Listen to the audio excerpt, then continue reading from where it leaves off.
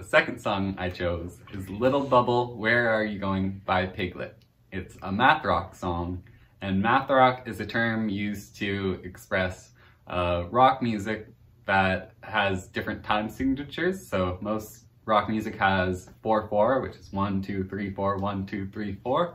Math rock plays with that, it stretches it out, it changes time signatures, and this piece you can kind of hear the instruments kind of pulling together and pulling apart again and coalescing. It's instrumental, so there's no vocals to get distracted by, so you can really kind of focus in on the different rhythms that they play with and the different melodies, and it's kind of inspired by like 90s emo rock and stuff like that, so it's got more of an emotional tinge to it too, which a lot of math rock does. And yeah, I think it's a good way to show that not all music has to be on the same structure and can kind of be a little bit more freeform.